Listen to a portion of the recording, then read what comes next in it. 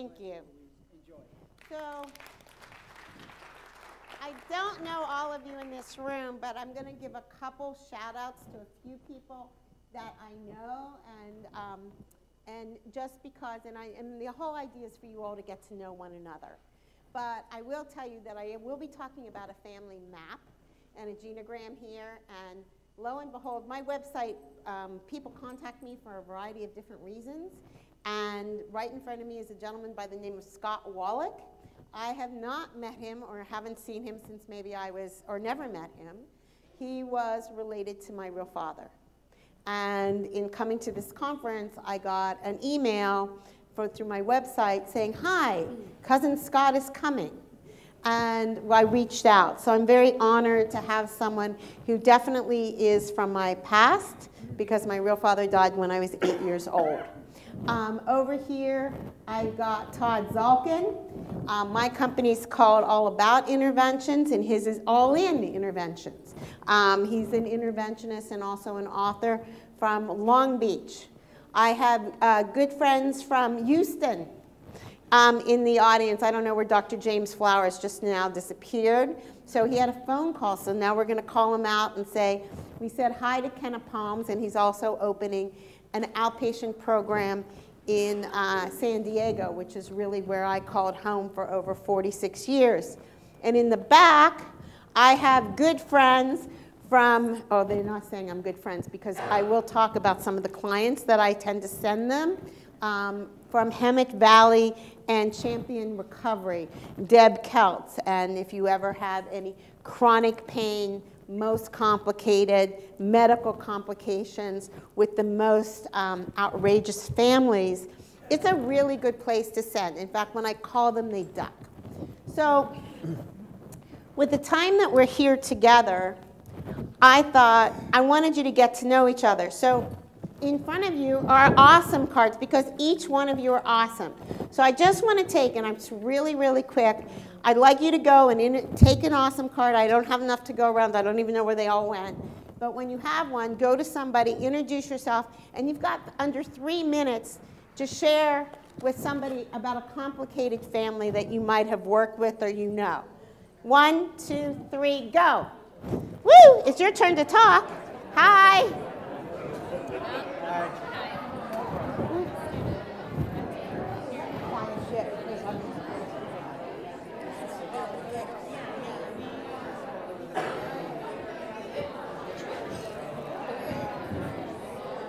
Can you hear me okay? Yes. Okay.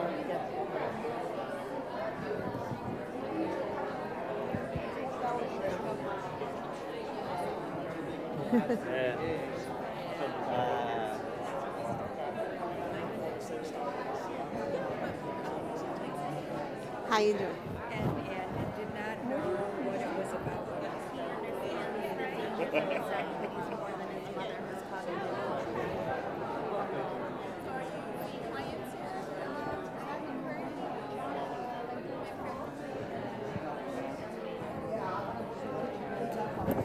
Just keep knocking that over.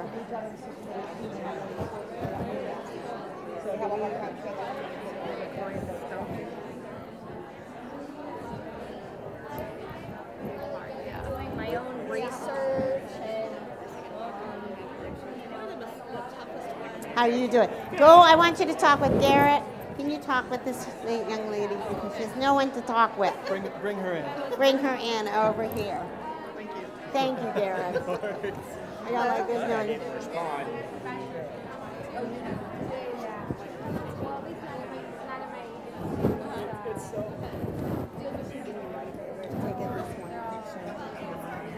Absolutely. Thank you.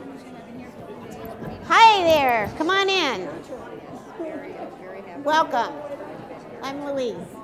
Everybody's just talking. That's all we're going to do for a whole hour and a half. They're actually asking us. I don't know why this got bumped or how this moved this way. There. We're good.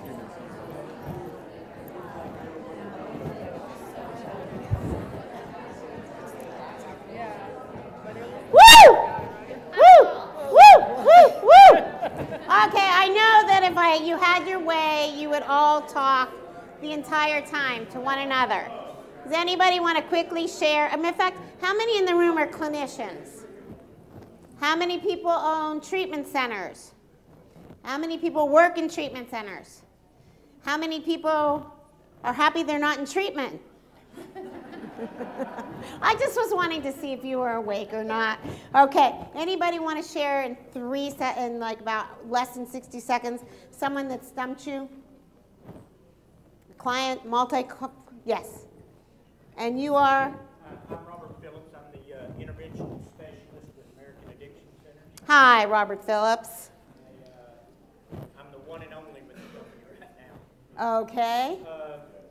I had an individual outside of Seattle, Washington, mentally had it. Knew I was coming. I do an invitational model, knew I was coming.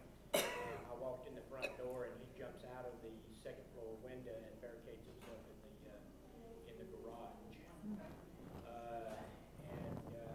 Actually, I spent a total of about 3.5 weeks through texting exchange with this young man.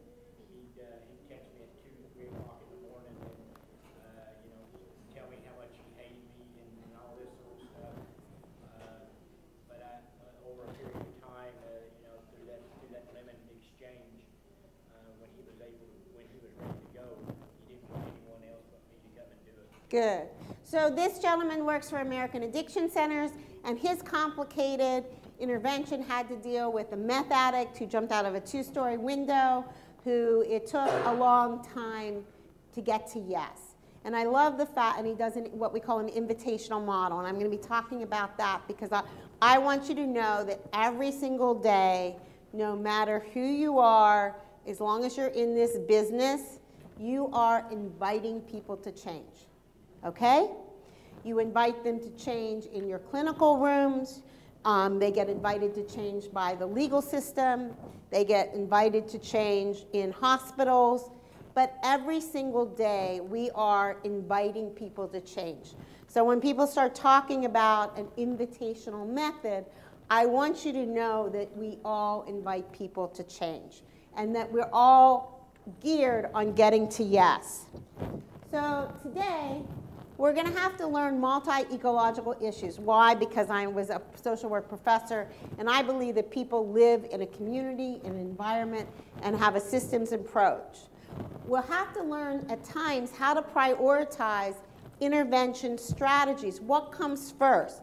Especially when we're dealing with multiple issues at the same time. And I hope to give you a lot of different case examples so that, and I want interaction. And I will walk around. This is a little bit, I'm used to like walking all around, so I will do that. And I'd like to help you identify therapeutic processes for interventions. But I want you all, again, to look around or look at me. Okay? Look at me. So, Arthur, you, along with everybody else, decided in the first 7 seconds when you looked at me whether or not you could trust me, whether or not I might be good to work with you. Doesn't matter what my credentials are, doesn't matter who I am. You and everybody else. Make no mistake about it. That's evidence-based. People make very quick decisions. And most of the time, when we're dealing with intervention, we're dealing with people on the phone. So they're deciding through the tone of your voice, through the sound of your heart, and through it. And what you'll learn today, at least from me, is that complicated interventions are as much an art as they are a science. And I believe there's processes. I'm not going to teach you a model. I'll share with you what I do. But if you came looking for a particular model, you're not in the right place. Because I believe you have to start where your client is. What's your name? Josie. Where Josie is. What's your name? Christina. Where Christina is. What's your name? Susie. Where Susie is. Where Shia is. Where Todd is. Where Ed is. Where Mary is. You've got to start where they are. And if the moment you superimpose your model and you don't start where that person is, you're not with them. You're not going to be able to join up. So one of the things we have to take a look at is we've got to understand that when one disorder is acting out, another one could be doing something else. So I have a one case example might be I had a woman once, and we'll be talking more about her. She had a substance abuse disorder. How do I know that? She was drinking 2 bottles of wine a night. But at the same time, she just liked to shop. And for fun, she spent $30,000, but not like on one Hermes purse, which I could understand, or one Chanel purse that I could buy at the Bellagio. No, she went to an antique warehouse in Solana Beach, and I change everything, in Solana Beach, California, and she bought what, in the word Jewish, I don't know what it is in another language, she bought 300 tchotchkes, like 300 different things. And at the same time, she wanted a divorce. She was separated, and she didn't like her husband. That's a lot of multiple things. We're going to hold on to her for a minute. What do we do? And we're also going to talk about what is triangulation of data. So triangulation of data just means that I'm going to get information from multiple sources when I work, because what one person says may or may not be the whole truth. And I will tell you about a process I use, which is called portraiture, where I interview everyone individually, and I hold a portrait of a person. And then I'm going to talk to you a little bit about picking the right treatment center. Well, I'm blessed in the respect that I'm not employed by any treatment center, and then I'm cursed because I'm not employed by any treatment center, which means I have no fiduciary responsibility in the world except to my clients and trying to pick the right one, because not all treatment centers are alike. Not all treatment centers are made for that particular client. Some really excel with different things, and it's your responsibility to learn. I'm blessed because I get to travel around the country. I get to visit a lot of treatment centers, and I get to do staff development. But there are people like me in organizations, so you can call them and say, hey, what do you think about this place? Because everybody has a great website. Everybody can save the entire world. Did you notice lately? You know, so it's hard to discriminate. And that person calling you is calling you in pain. They're wounded. So you need to know that. So we're going to think about what came first: mental health, substance abuse, legal, physical, family. Well, you can do what we call, I do a retrospective analysis, which is a biopsychosocial history of a family. And I'm getting this backwards, and I'll talk to you about how you get that. And you might not know what came first, because someone could be in a substance-induced psychosis, right? Certainly your guy was in a substance-induced psychosis. Like one time I brought to Newfound Life, I was so lucky. We had a gentleman we were doing an intervention on, and he was really interesting. He had mental health disorder. He thought, well, he was a little paranoid. He would paint beautiful portraits of flowers for his mother. Really, really a talented artist. His hair was about down to my back in dreadlocks. And when he was using meth, he would show up and he would punch a wall in, right? And so the day that my teammate and I went to do interventions, oh, by the way, I don't do interventions alone. I have a real strong opinion that you should be working with a team, that it's a little arrogant to do them all by yourself. You're not a cowboy running in to save. And also there's a good clinical reason why you do them with someone else, and that's because someone should stay behind to process with that accountability team that you've put together. And you need to be able to work with them because you've just had an event. And it's not like you take that person and you ride off. But with this young man I'm talking about, we didn't know who would show up at this intervention. Would the one that punches in the hole? Because he was high on meth. It was probably the easiest intervention I've ever done in my entire life that was complicated. And he had a mental health disorder. Why? Because we came and he was sort of like so out of it. I said, do you want to go? And he said yes. And so we took him. I don't think Mr. Spatola ever forgave us for bringing him to him, but he did a great job with him and everything. But if he had shown up and been the other one, the angry one, we wouldn't have been able to get to square one. So we never know who's going to show up. The other thing that's so important is everybody, how many of you in here know how to do a family map or a genogram? Okay? How many of you do that right away in your treatment center with your clients? How many of you do them with your clients in treatment centers? Okay, that is great, because that's when, if you don't do them, they should be done. How many of you do them immediately with families that you're starting to work with? Immediately. Only 2 of you in the room. I'm going to encourage you. It's not hard to learn how to do family maps. I do teach them all over the country. And there's programs that you can use. They're very fancy. I tend to use, when I do a family map, I talk to a family, I say, tell me about this, and I get it filled in the blanks. And what I ask for all the time are multiple issues. I ask, what is substance abuse? Has anyone experienced a substance abuse? Has anyone experienced a mental health disorder? Has anyone acted out sexually? Has anyone had any sudden death? Who's died suddenly? Has there been divorce? And by the way, can I pick on you for a minute? You're going to have to put these away for now. Oh, let me think about this. How long do we stay on our phones? How many of you have your phones out right now? Tell the truth. Put them away. Because when I'm going to know, I couldn't because I can't live without them. Right now, if you're going to do a genogram, it's really, really important for you to take a look at digital history, because we've got 2- and 3-year-olds who won't know how to communicate because guess what I've just given them to shut up. And so you want to take a look, because that's an assessment. So this is a little prettier one, but in truth, when you start talking to a family about their family map, that's what they start to see. Actually, that was my family, right?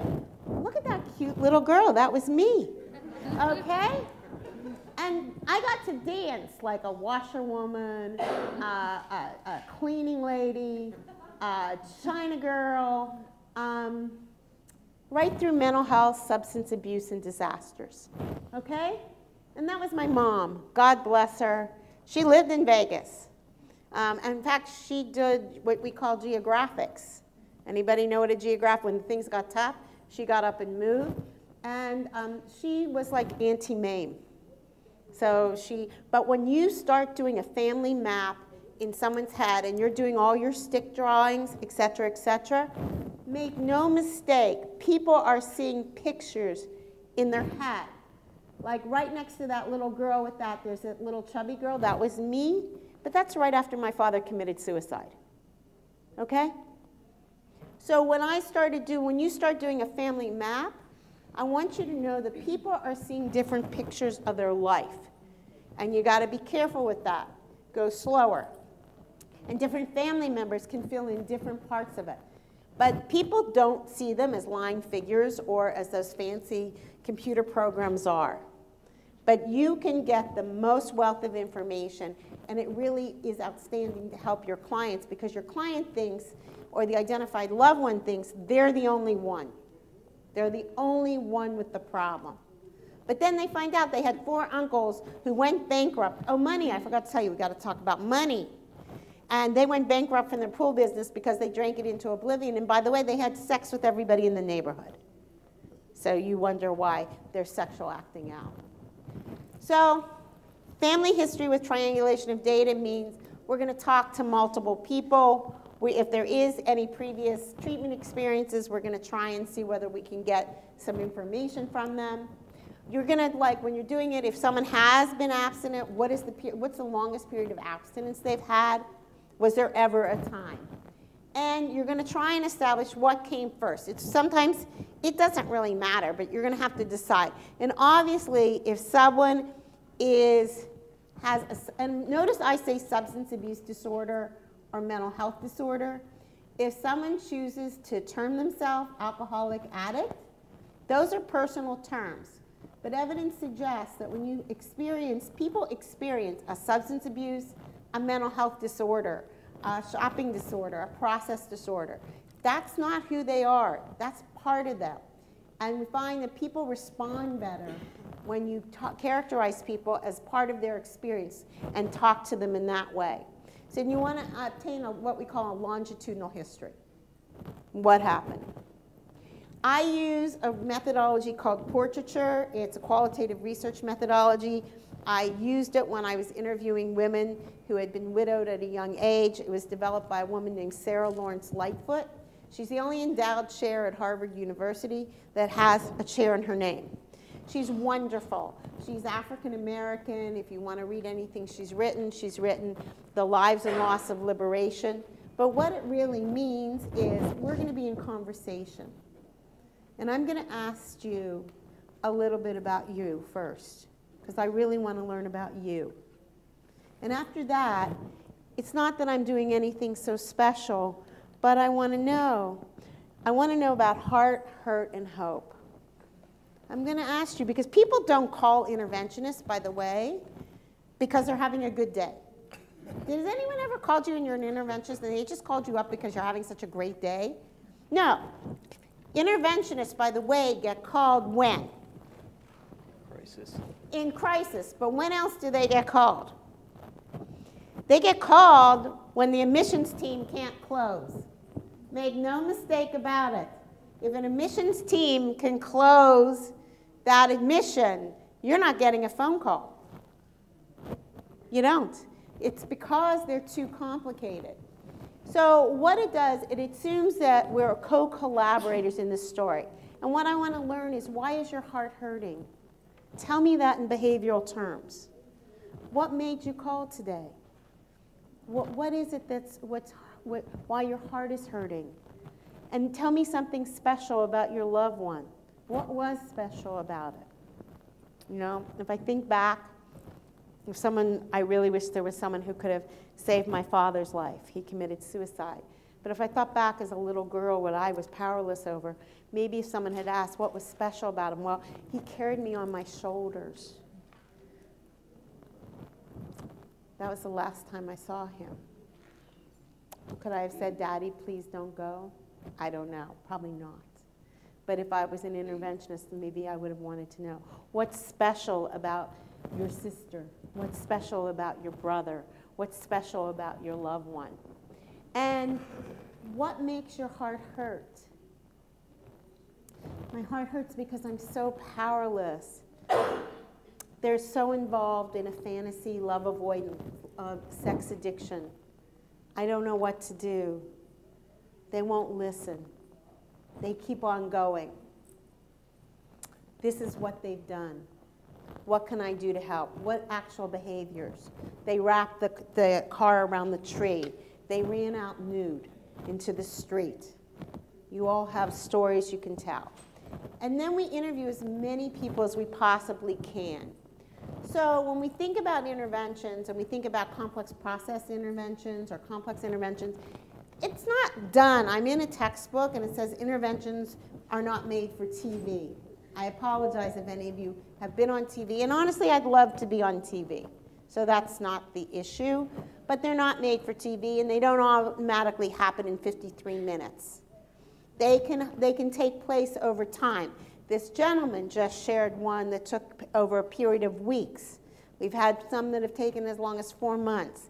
A lot of things have to happen. A lot of resource has to be gone. A lot of boundaries. And if you don't change the family or you don't change the accountability team, it's really, really hard. They may be volatile.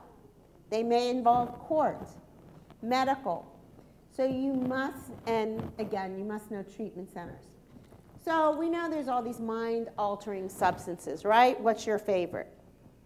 What's your pleasure? Like here we are in Sodom and Gomorrah. Like I lived here as a kid, right? I worked at Vegas Village. And then I am talking about sex, gambling, all kinds of shopping, internet addiction, right? Which is sort of like the slot machine going up and down and clicking, clicking, clicking, in the middle of the Bellagio. What could be a better place for field study? How many of you are doing field research? Come on, I won't. And food. We know that with food, you've got to let, as my good colleague once said, you've got to let the tiger out of the tank 3 times a day. You can't avoid food. Some of the other ones you may be able to become abstinent on. So you really need to know the differences in each one of these. There's 10 criteria for disorders if you just think about it. And I'm sure you all know this, so I'm going to go over this real fast. I don't want this to be boring. Loss of control. You know, I know, I'll stop tomorrow, right? We don't need to do this anymore, right? No, we don't. Compulsive behavior, doing something over and over and over again. How many times a day will someone volunteer to say they check their email? 1? 20? 50? How many times? What? 6 hours worth? 5 times a day? Okay, so I'm going to invite all of you to see whether or not you can cut that down, because that's a compulsive. And the inability to fulfill obligations. Well, I'll be right with you. Oh, I'm sorry. I can't really do this presentation right now because I got to go check my email. You know, it could be that it's really, really important. Could be something else going on. We're addicted to something that takes the pain away, okay? Just like denial comes into play for what reason? Why does denial come into play? Pardon me? Hard to face. Denial, when something terrible happens, like a death, a sudden death, you often hear people say, oh, they can't be gone, right? Denial originally comes into play to help cushion a blow. It's not a bad thing. It's one of those defense mechanisms. When denial goes haywire, and I don't look at the fact that with a process addiction, I went over to the crystal shops. Anybody been to the crystal shops? Uh-huh. Does anyone know where I know where the crystal shops are. And I took out my American Express card, and I took out my Visa MasterCard, and I took out any other card that I seem to have had in my wallet. And I had a great time for at least an hour and a half. Came back with all these designer bag things, but I couldn't stop. And then afterwards I look and say, what the hell am I going to do with all this stuff? You know? And how can I do it? And the consequence is I don't have the money really to pay for it. So I just ran it up. And what are the losses and what are we losing? So what part of us doesn't become whole? What part of us are we not willing to do? So how many of you all know what process addictions are, right? So I don't need to re-preach to, and so sometimes people will say, well, we don't really discover a process addiction until after the onion starts peeling off. A lot of times we know, how many of you know what 13th stepping is? How many of you are guilty of 13th stepping? I'll turn my back again. Okay? But we do know, for example, a lot of you have how many of you have young adult treatment centers? 1, 2 in the room. So you know that those young men and those young women, they want to hook up, right? And they also know that they're really prey to unhealthy attachments.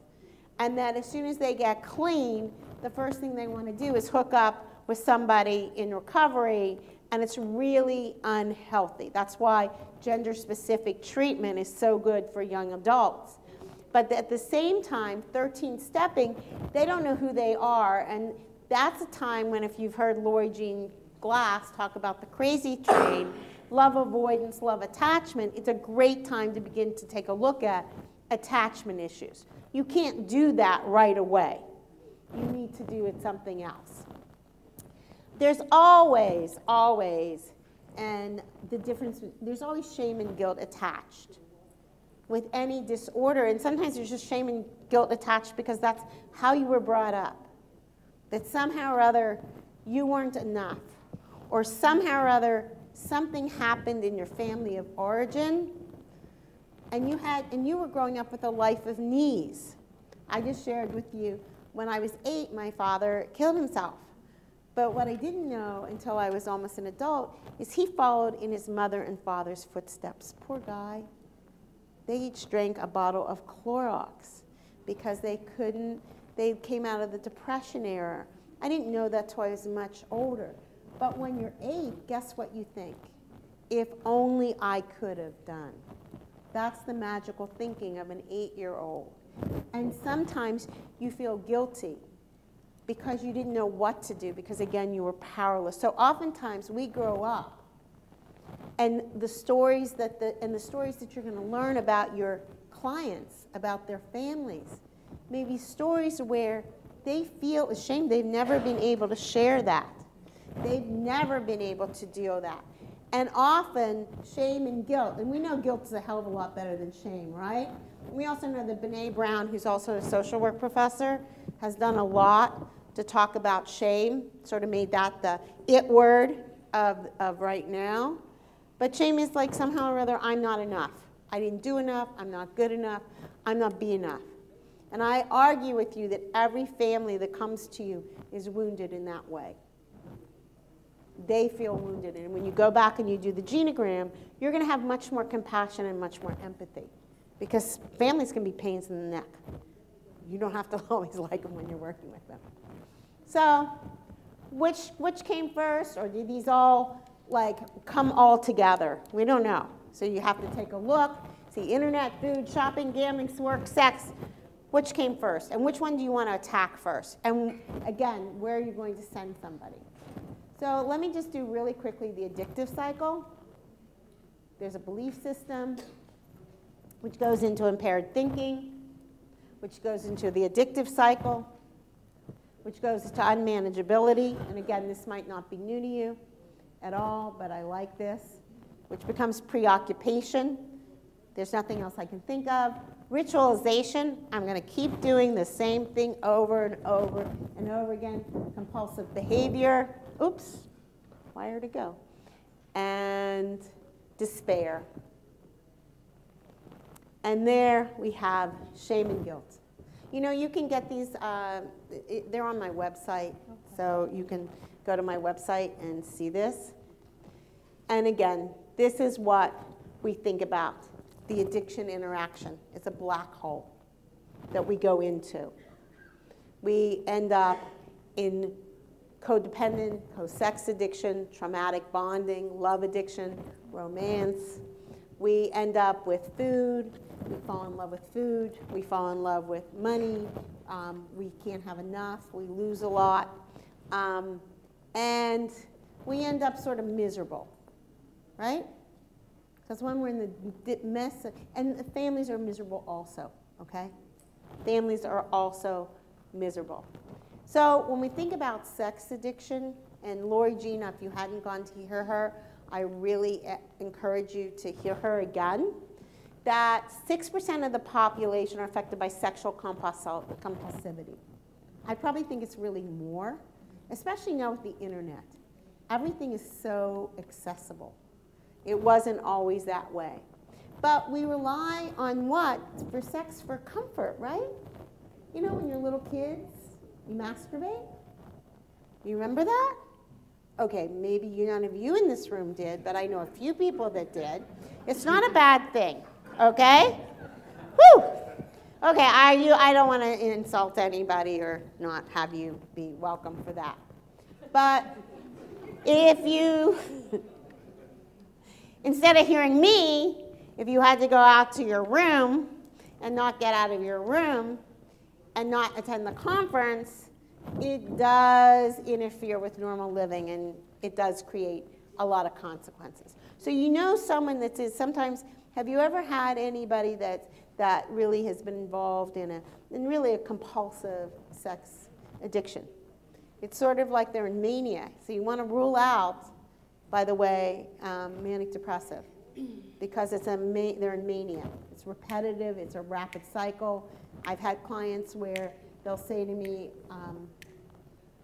the loved one honestly cannot not stop, you know, whatever the self-stimulation. And the reason they're doing it is to take away pain. It's self-soothing. We know that it's an obsessive behavior. You're unable to perform daily class, and you have an inability to curtail activities. Does anyone have clients like that? Yes? Yes? Okay, good. So you want to take a look and say, what's going on? What are they missing? In the same way you would with someone with a substance abuse disorder. Where's the missing gaps in their lives? Where are they really doing things? Here it is. Are there severe mood changes? Like, I seem to pick a lot on Arthur, so I don't want to go pick on him. Just sit down next to you. What's your name? Melanie. Hi, Melanie. Hi. Do you want to go out after Lord. this? Oh, my God.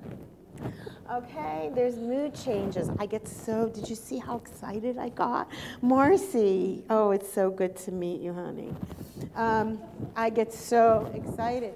But my mood will change. Do you guys ever, your mood changes, you know, when you, with your loved one? If you have a loved one, or you have a like one, or you have a partner? Or, as I worked a lot on a college campus, I got a lot of people that just hooked up.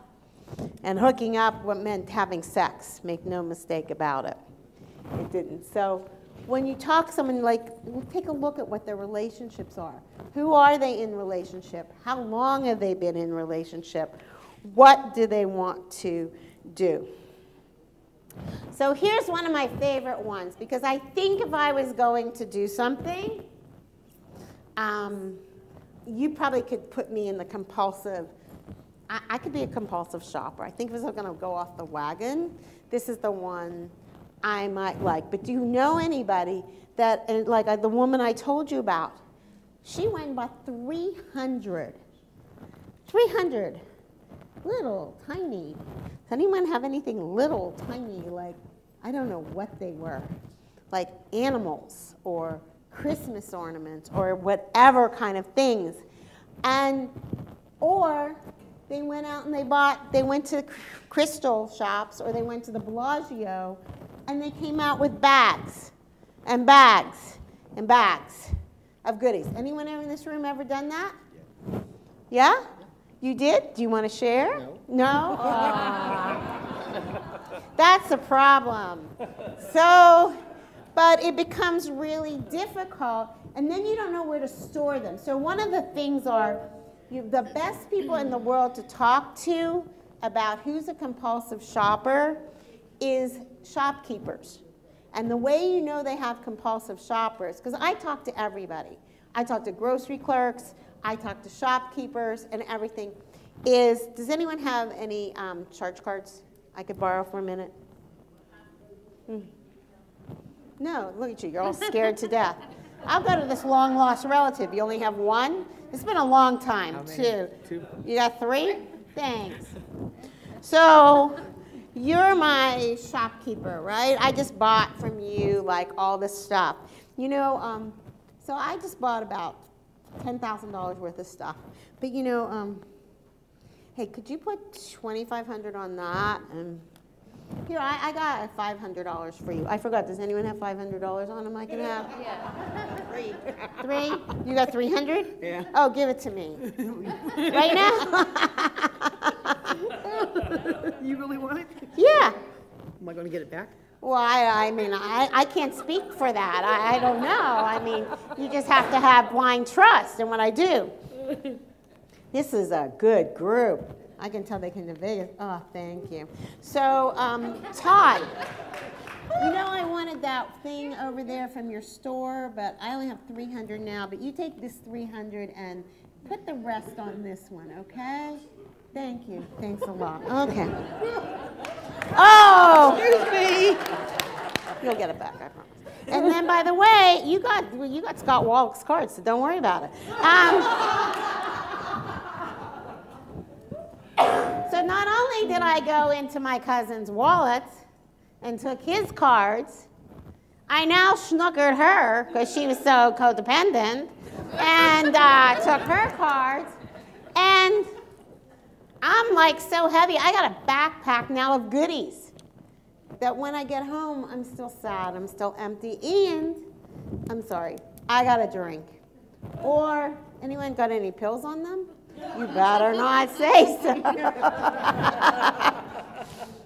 Sugar, and I don't know, whatever you have as stuff. So we know that that can lead. And like, what you know, look at that, darling. And we know that sometimes, I recently did an intervention. He's just a lovely, lovely gentleman. He just was out of control. And I don't know if I have his picture later on, but he ran up about a $150,000 bill at a very high-end LA hotel. He also needed to pay for a few women, and they needed to come in his room. And then he needed, what's your name? Walt. Walt, can I make you my drug dealer? Absolutely. Oh, good. He his drug dealer needed to come to Walt, and Walt had to be his deliverer. He came up to the room. You brought me some Coke. You brought me some pills. No, you didn't bring me heroin. This one didn't use heroin. But a lot of Coke, a lot of Coke. I want to be high. I want that, like, really quick high. And when all was said and done, he had run up about $150,000. His wife was leaving him. His kids were leaving him. And he also, like, would dress the girls really nice. So, yes? Can I please return this money? Yeah, you will at the end, I promise. You still want me to hold? Yeah, it's okay, Todd. Todd's so ethical. If you, well, don't worry, everybody gets everything back. He's like so worried he's already doing amends. This is a great guy. Yay for the amends guy. I promise I don't keep anybody's money. Hard way to earn money. So, look, in 2 seconds or less, oh, the other thing is I'm juggling accounts to make sure everything looks okay. And I'm really juggling accounts to make everything look okay because in my brain, which is the distorted image, and then, in high-end dress stores, you'll always know. You just ask them who the shoppers are, and that's how a very high-end person who has a shopping disorder shops. And since I moved to LA, there's a lot of people making money off of people who have shopping disorders.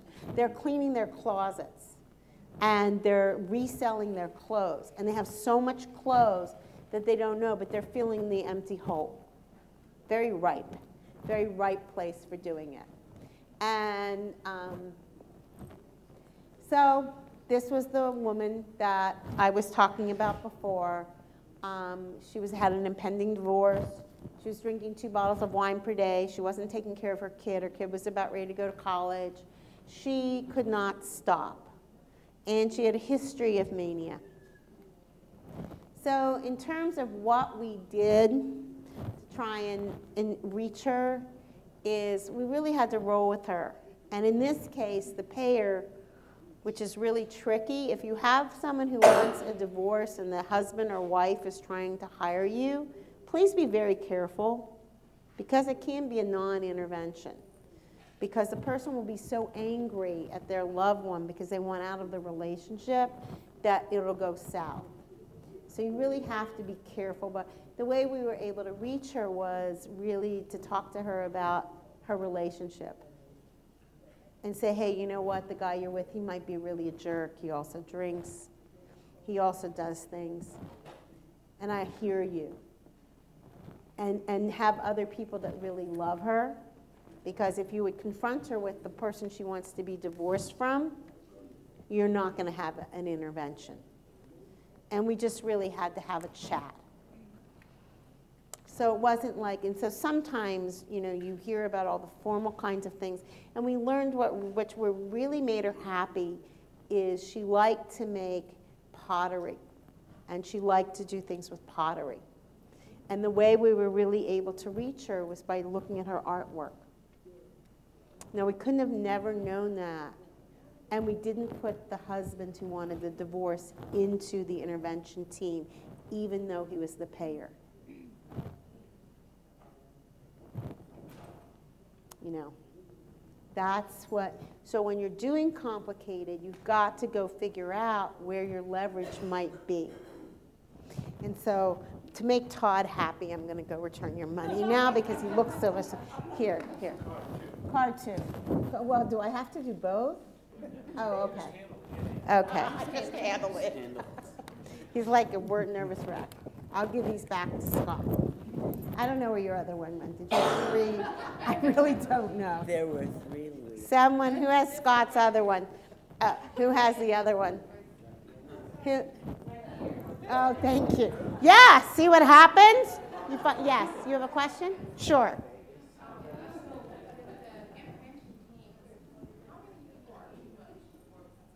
How many, the question is, can you hold that question? How many people are too much in an intervention team before it becomes unwieldy? You know what?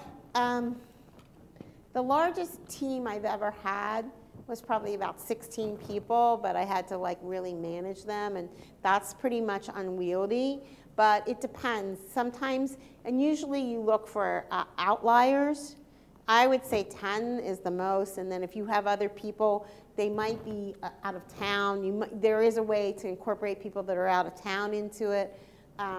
We did an intervention and had a huge family, and some people couldn't come, and it was or we used people that are dead and we put pictures of them up.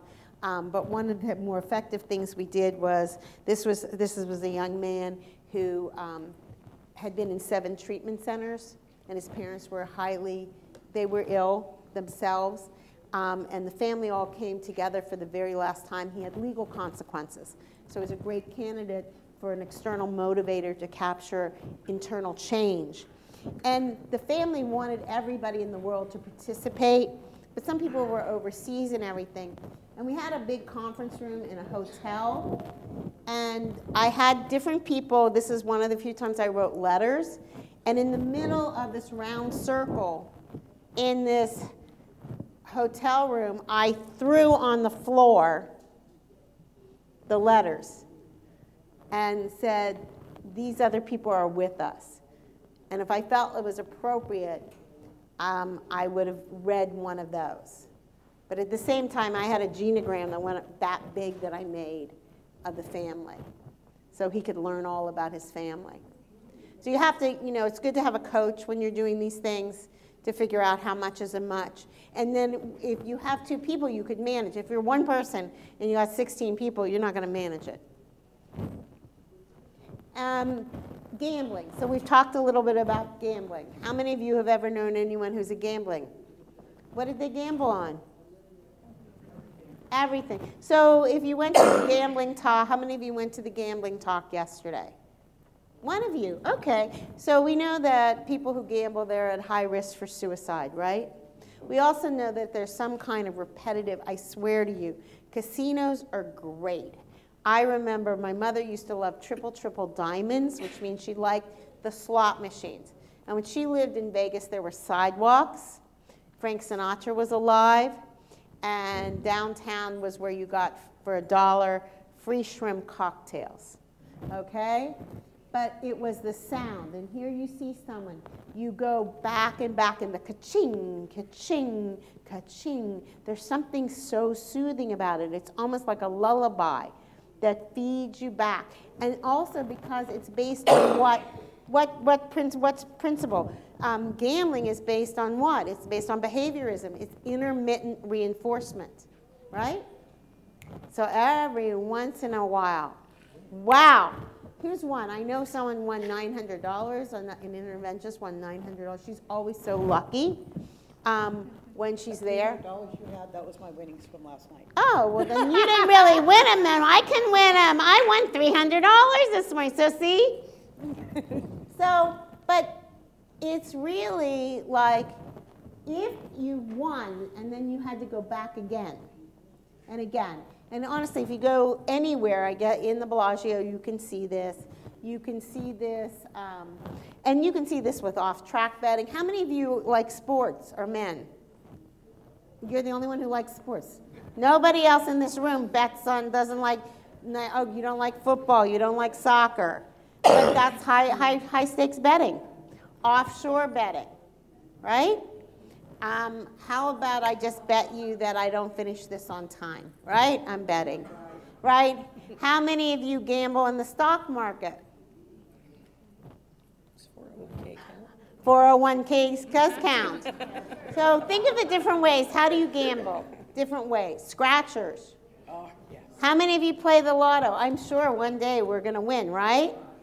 Yeah, you're going to win, Deb? 3 million. Is that all? Okay, I want a third then. Thank you. Just like that.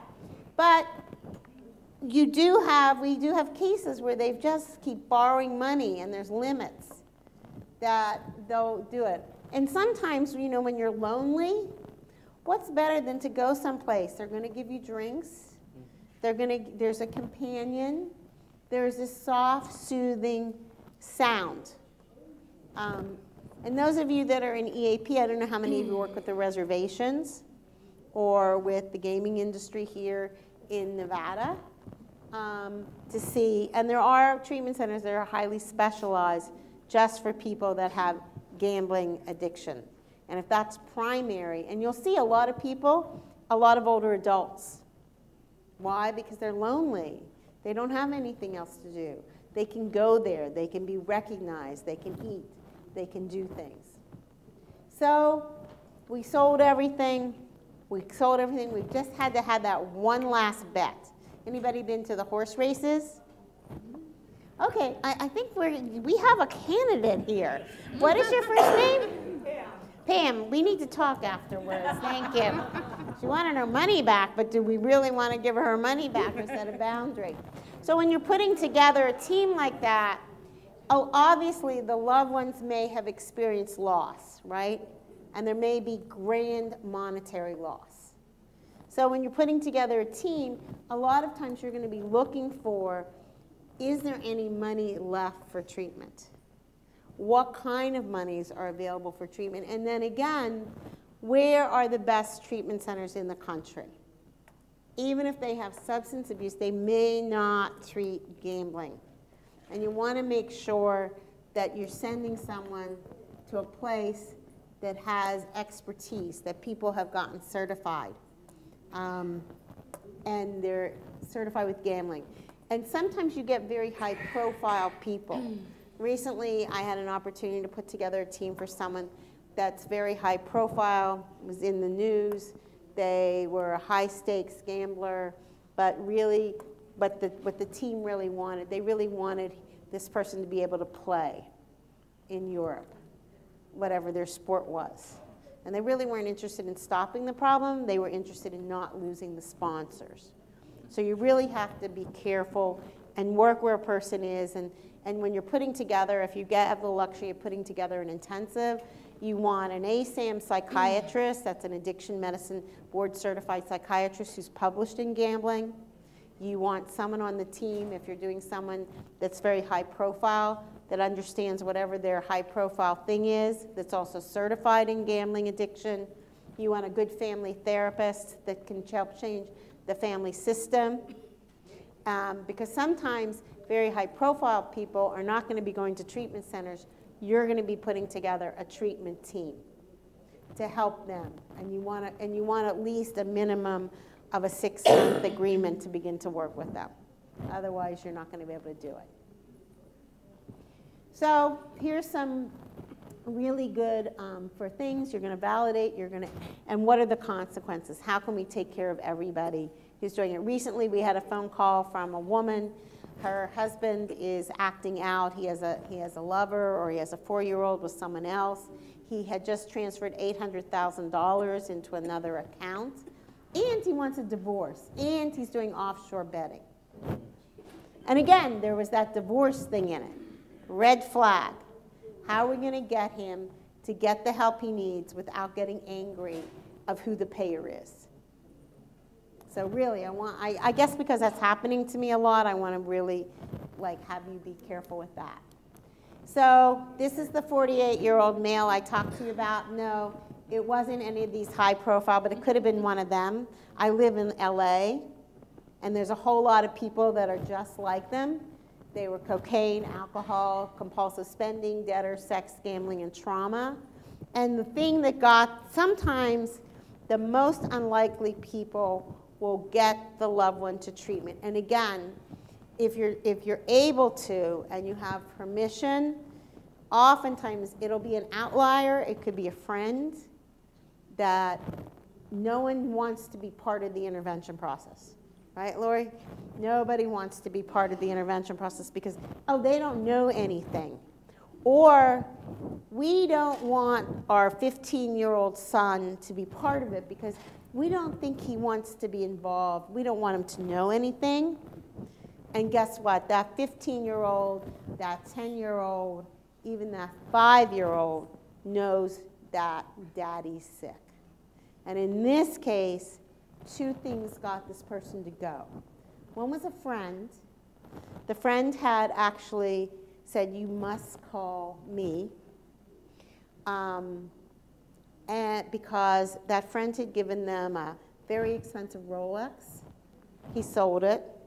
Then he borrowed about $25,000 from that friend. He blew it. And he had two sons. They were, I don't know, 13 or 10.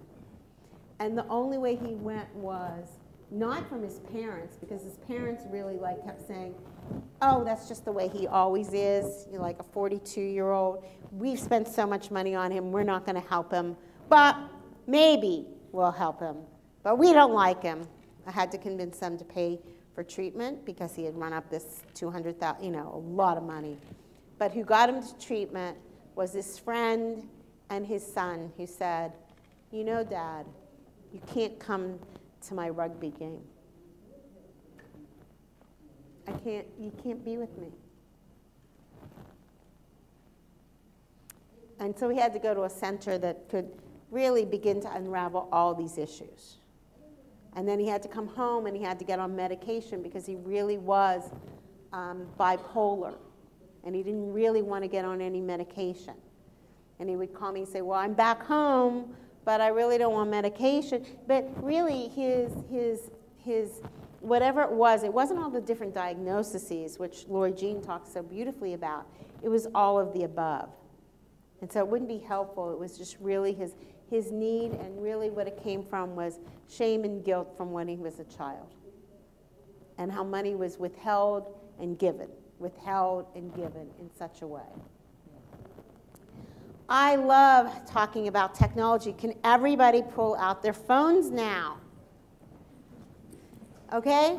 So one of the things, if you want to go to, I wrote a great blog on kids and addiction, but when we look at it, think about how much you're addicted to technology.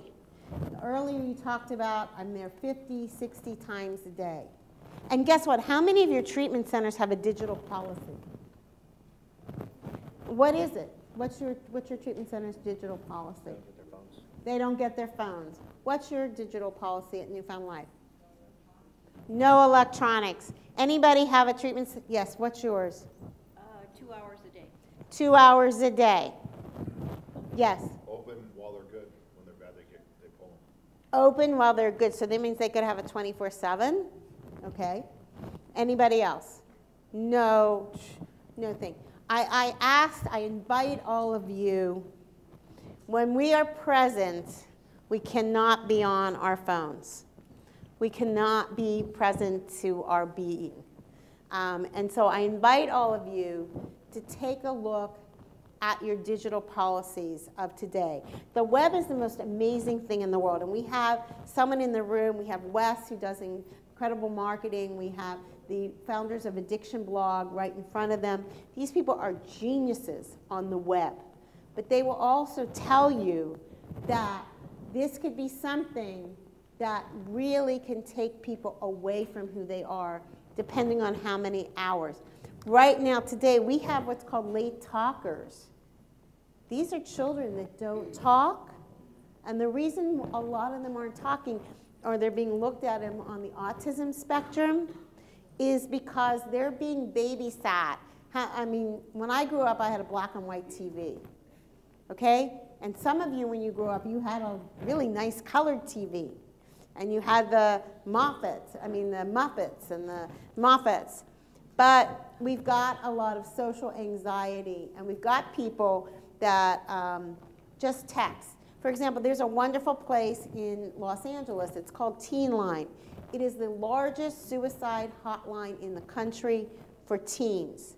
And they get, it's a peer-based program operated out of Cedars-Sinai Hospital.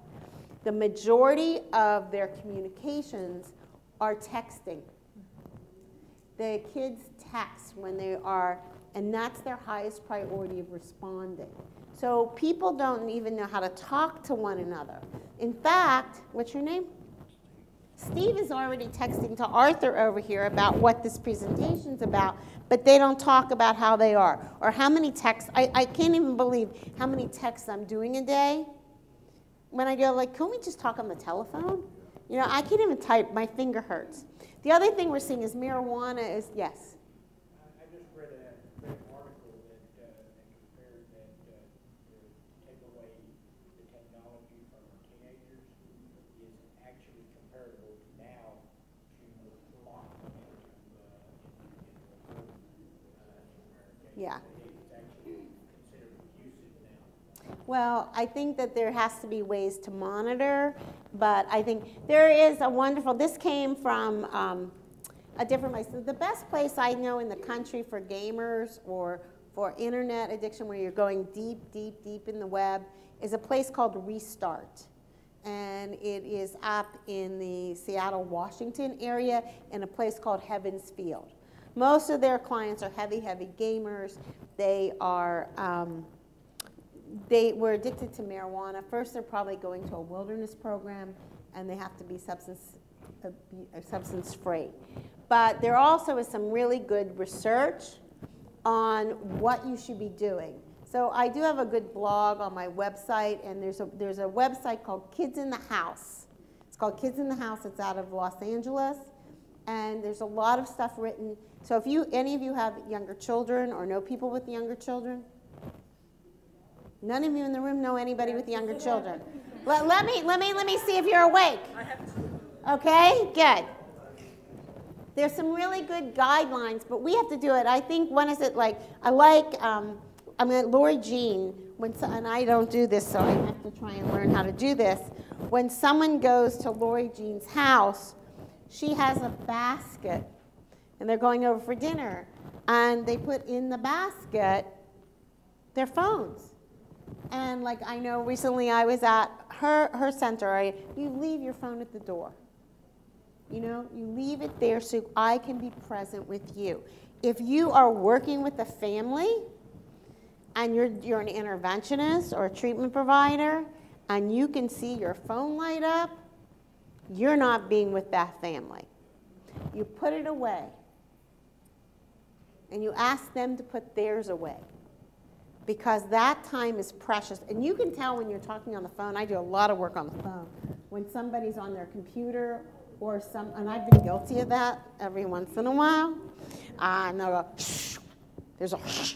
And I go, what are you doing? Oh, I'm just shushing. You know, or have you ever taken how many of you have taken your cell phone into the bathroom? That flush, that automatic flush here at the Bellagio. No, where are you? Oh, I don't know what that was. It was like things were going off. Oh my God. But I want you, when you're starting to look at people now, I want you to do a biopsychosocial on the use of technology. Because you're also going to be asking people to withhold something that's very stressful for them. And you're going to get executives, and executives say, what do you need? I need my personal assistant. Or I need this. My lifeline. But by the way, the hardest thing to do with parents, how many of you work with parents when you're doing interventions? And a lot of us work with families. So what does the family not want their loved one to give up, and what are they paying for? They pay for their cell phone, right? And they say, Marianne could tell you, I can't give up that person's cell phone. Are you kidding me? It's my lifeline to them. I know where they are. And my teammate and I, we say, well, guess what? You now are paying for their drug dealer. Because that cell phone is a phone call to their drug dealer, not to you. So every time you pay that cell phone, if we want to cut off, and I know that sounds really mean and cruel, but if I want someone to move to change, I want that phone away. If you really need to find them, we have other ways of finding that person. But if you're paying for their drug deal, make no mistake about it. So your choice, if you still keep it because you have an imaginary fantasy in your head that this is going to help you find where they're living with a GPS, I got news for you. Their phone is full of people, places, things, and that they shouldn't be doing. More important than what you're paying for. One of the biggest challenges you're going to have with families when you begin to work with them. So when we think about it, we want to look at interventions also mean macro, and that means what are we going to do in the community, what are we going to work face-to-face, less screen time, and again, what's your digital policy, and how are you going to help teach people to digitally detox. So I'm going to go on to mental health disorders now and see how we're doing. And I'm probably going to jump because I want to make sure all of you know, do all of you understand that the DSM-5 is a billing? It's a billing system. Right. And maybe it's helpful, but it's not a way of just categorizing people. It's a billing system. So you know in graduate schools of social work, psychology, they don't teach the DSM-5. Why? Because it's just a billing system. So what I want you to do is not look at people in terms of categories. I want you to look at people as if they're people who have problems in living. And we all live on a continuum. That's what I would prefer you doing. So I want to give you a recent case study of what one person was that really was what we call beyond a triple threat. And how did we do? This young gentleman was paraplegic. He had been in a terrible car accident at age 16, at which point his body was severed, and he ended up being paraplegic. He also had disordered eating. Why? Because he was eating through, he had to do food tubes, but he didn't like to eat because the way his stomach was severed, when he went to the bathroom, he would go sometimes in his pants and it would have a terrible smell. So he was embarrassed. He also had what we call a TBI, a traumatic brain injury. And when he was tested, his IQ was about 90, I don't know, it was low. The other thing was he was culturally different. He was culturally different in the respect that he was a first-generation Hispanic. His family of origin only spoke Spanish, but he had caretakers that were estate people that managed his estate. They were all English-speaking and everything, and they managed the money, and they didn't really like the family because they never bothered to get a Spanish interpreter to speak to them. On top of it, he was given the diagnosis of borderline. Okay? I mean, that was what they had diagnosed him with. He was borderline. And he liked meth.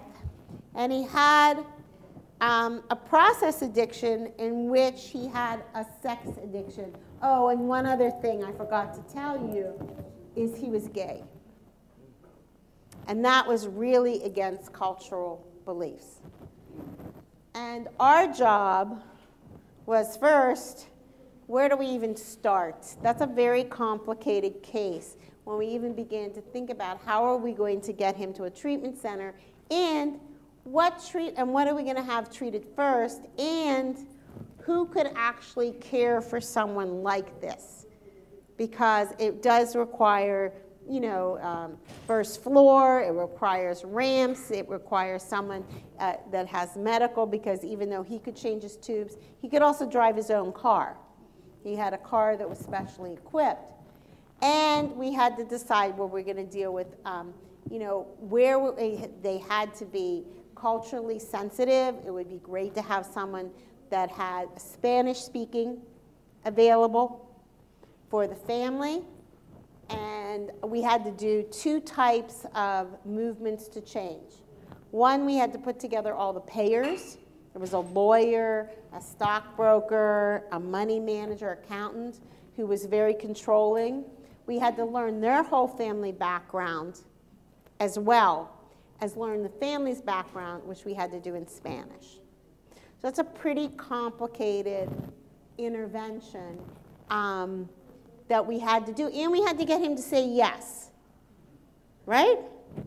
That would be, you know, it'd be nice if he said yes.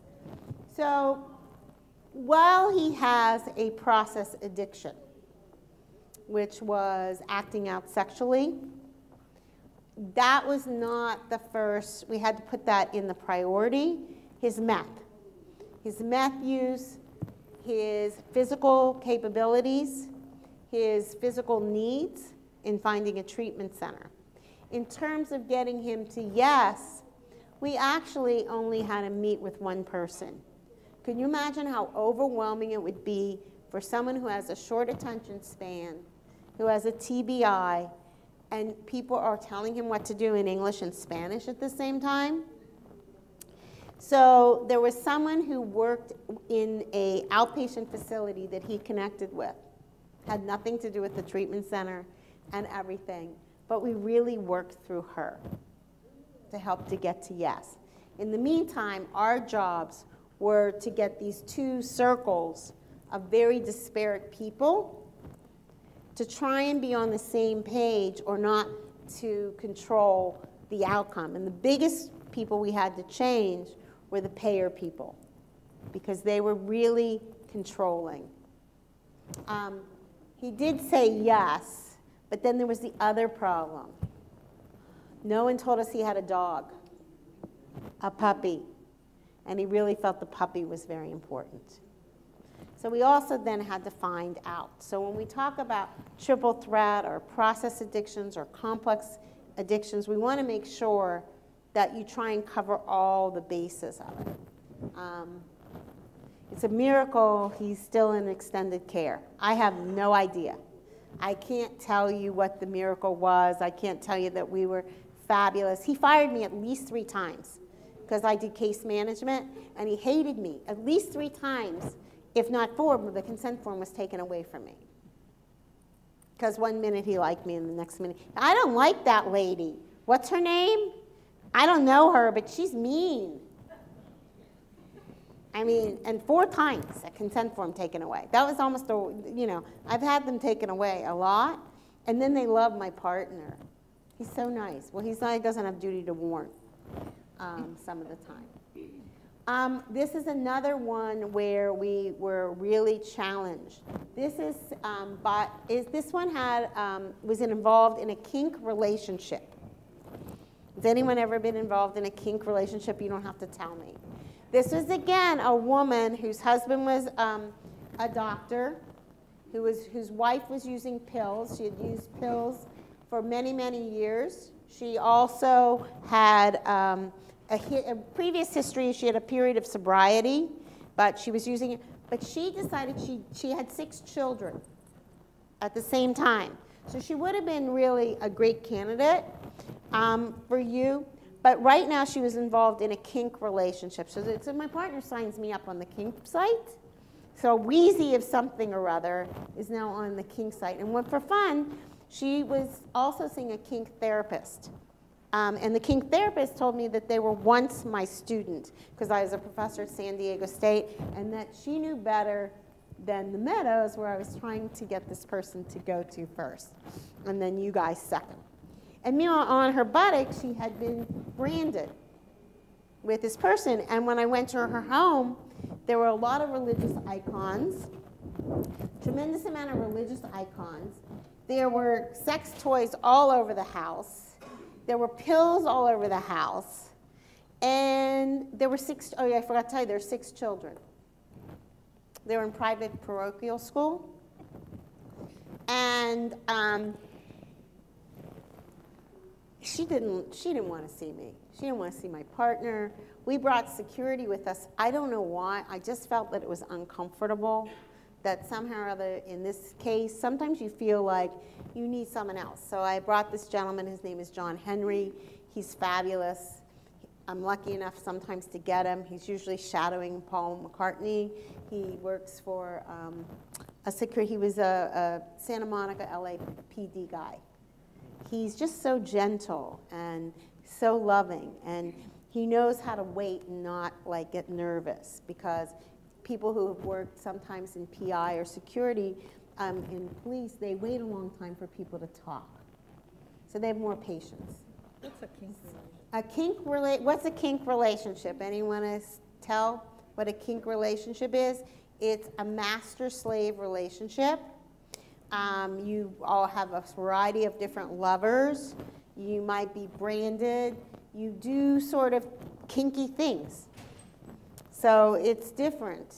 And there's no right or wrong about it. It's just what she chose to engage at. So I can't value judge the kink relationship or the kink site. It was just a matter of, what do I do? And because there were children involved, the only thing I really could do is I tried to join up with her, and she really wasn't having it. Her therapist, oh, by the way, if you have an outside therapist, try and call them and see whether they'll align with you. Because if they don't align with you, and sometimes you can just call up and I go, hi, I'm Dr. Stanger, I'm a licensed clinical social worker. I've been employed by da-da-da-da-da to help with solve the family problems of da-da-da-da-da. I understand that you're bound by HIPAA, and you may or may not be able to speak with me. But I want you to know that we're really concerned about the health and welfare about this person, and we'd like to talk with you. 97% of the time, the therapist is really open and nice, and there is a stretch of HIPAA. Most ASAM psychiatrists know this. Most therapists don't know that they can talk to you. So you can be able to talk to people. This particular therapist wanted nothing to do with us and said that she knew how to do it better. So the only thing we were left to do was, because there were little children and there were sex toys all over the house and reporting, and the school, I did in my lifetime report to Child Protective Services. Doesn't really make a difference, but I did do that as the invitation to change and worked with the family.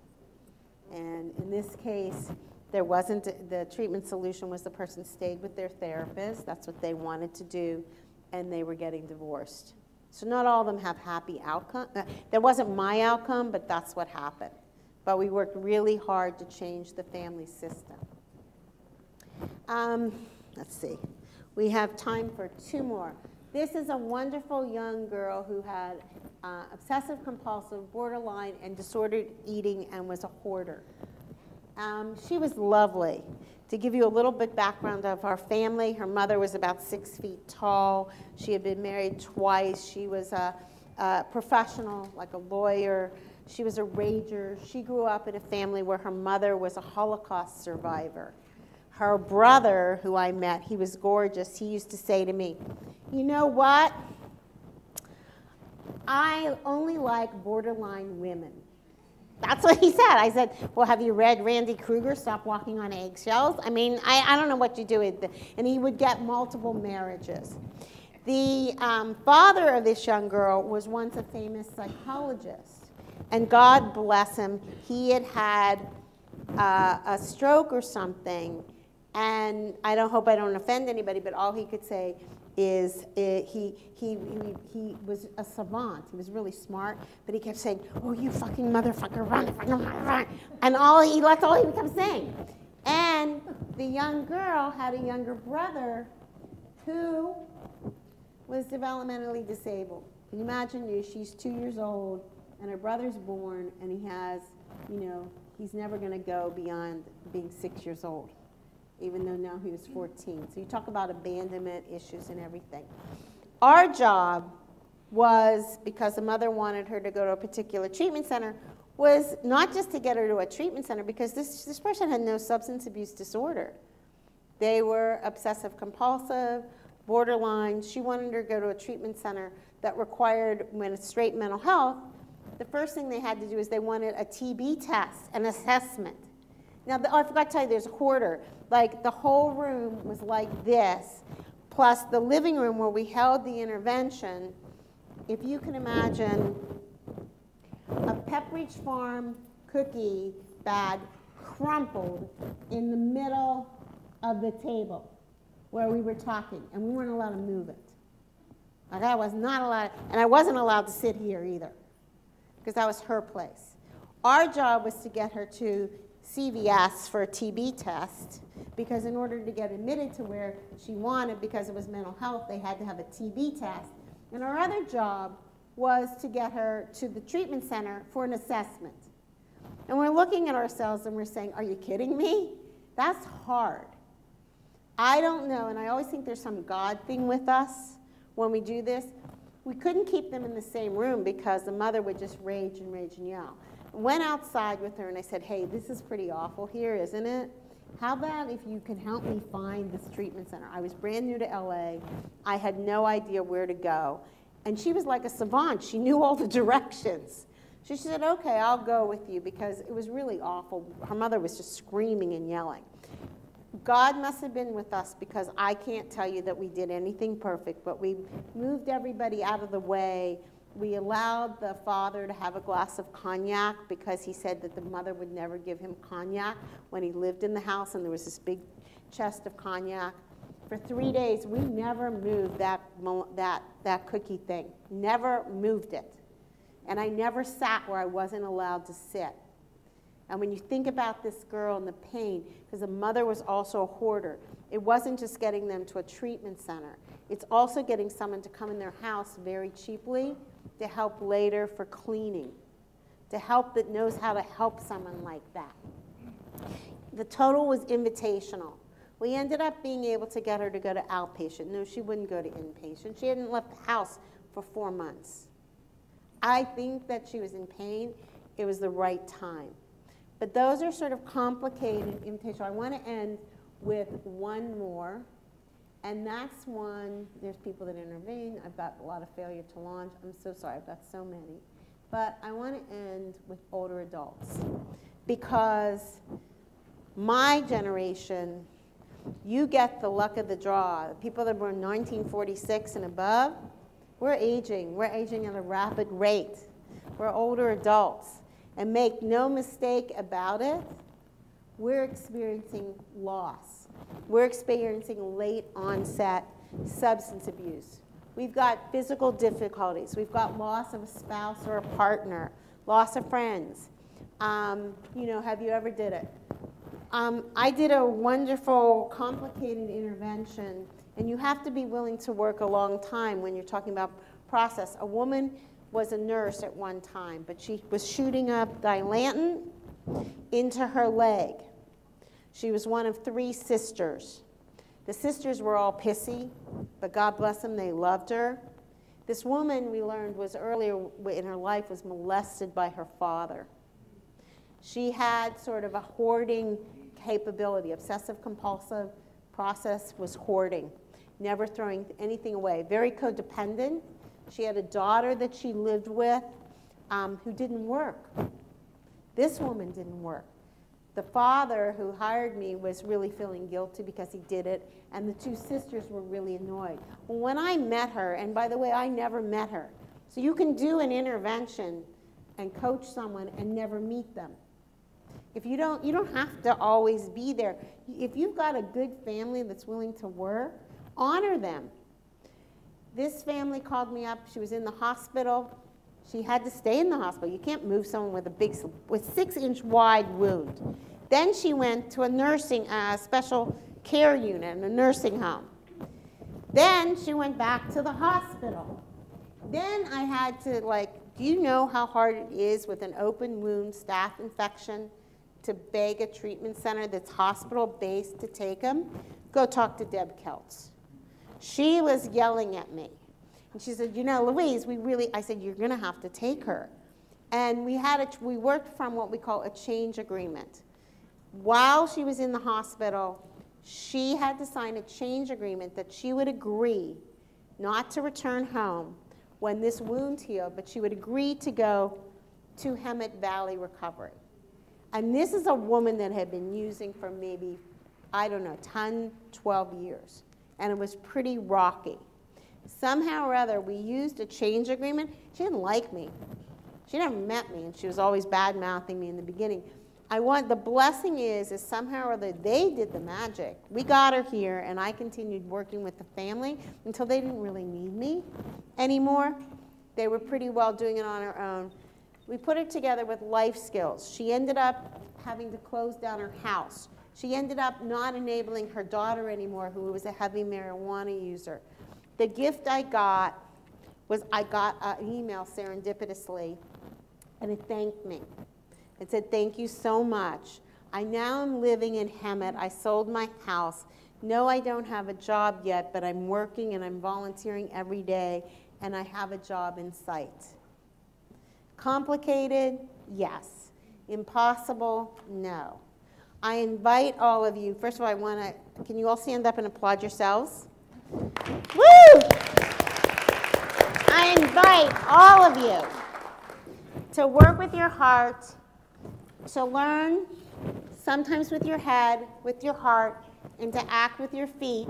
I think that's how Lori would say it, or heart, head, feet, think, heart, help, feet. And not to be afraid if you have questions when you get these kinds of cases. There's people, reach out. You know, the best thing in the world anybody can do is be a mentor to someone else, because that makes them learn better and everything. And take a look at the whole picture of your client. See, when you use portraiture, you may not be able to handle everything at first, and you may start with one but not the other, but you have that robust kind of knowledge that will allow you to help pick, to help choose. And along the way, by the way, success is not measured by the number of quick admits you get.